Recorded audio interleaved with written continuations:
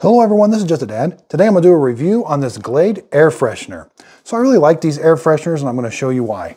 So simply we got to put this bottle in there first. And this is going to automatically press down and spray out some air freshener. So we got to open it up first. I like to pinch these tabs right here. This hinge comes back. Now when you first get the unit, it's going to be in the off position and you may have some like plastic in between the battery that's preventing it from making contact. So make sure you've got the little pieces of plastic removed and your batteries are making good contact.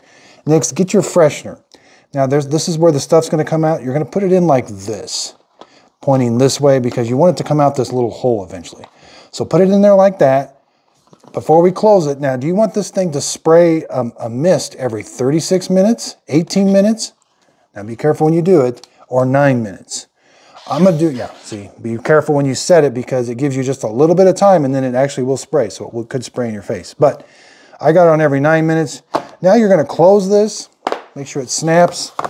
Now the freshener is going to come out right there.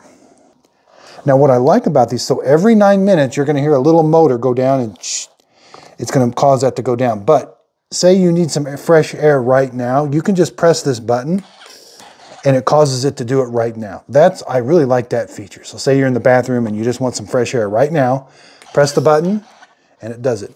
You can hang these on the wall. They're really meant to kind of sit on the table there, but they look really nice and they smell really, it really takes up the whole room with the smell.